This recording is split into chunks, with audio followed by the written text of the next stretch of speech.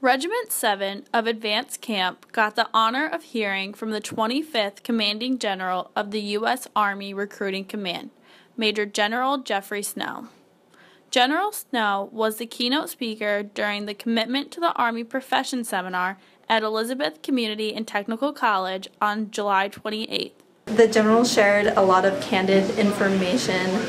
One thing for me was balance, like balancing family as well as your leading your unit as well. General Snow gave advice on how to remain positive, standards and disciplines, balancing priorities, and setting an example in everything you do. We've had discussions about standards and discipline. I'll just tell you, I believe in my heart of hearts, A, that's what sets us apart as an Army, one of those things.